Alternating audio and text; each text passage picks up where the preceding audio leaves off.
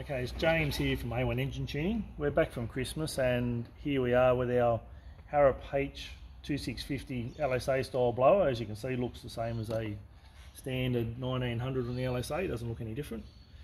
We ran out of time before Christmas with lack of belts and lack of pulleys because it was just making so much more boost than we expected it to. So this car's air intake exhaust, cam upgrade, obviously valve springs, tune. On its factory LSA 1900 blower, it was making about 14.5 psi, and the best we ever saw out of it was 462 rear wheel kilowatts from recollection. We put the 2650 on, it was making too much boost. We got it back to around 14. It was actually making a little bit less boost than the factory 1900. We had to turn it pretty slowly to get it down to that. At 14 psi, it was making 478 rear wheel kilowatts from recollection. We wanted to run a little bit more boost than that, so we increased it to 15.6. I think it's sitting at the moment.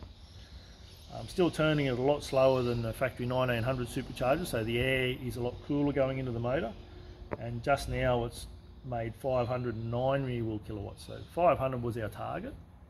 So we're up 462, so we're up 47 rear wheel kilowatts just by changing the blower, and it's got an extra 1.1 psi, so pretty impressed with that.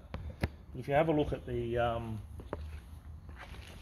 dyno runs, something that isn't always the case with an LSA, it's very repeatable. So we've got 4 runs at the top, the smallest one being 503.8 rear wheel kilowatts and the highest one 509.3. So there's 4 runs there. They were in 2 lots of 2.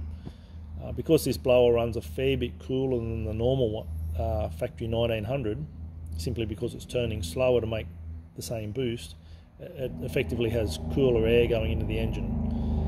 Down the bottom, this car is an automatic and originally made 324 kilowatts standard, so you can see the difference in torque at the bottom, and obviously power is fairly substantial for really not a great deal of mods. We're still running standard heads, standard crank, standard rods, standard pistons, so pretty impressive. Very happy.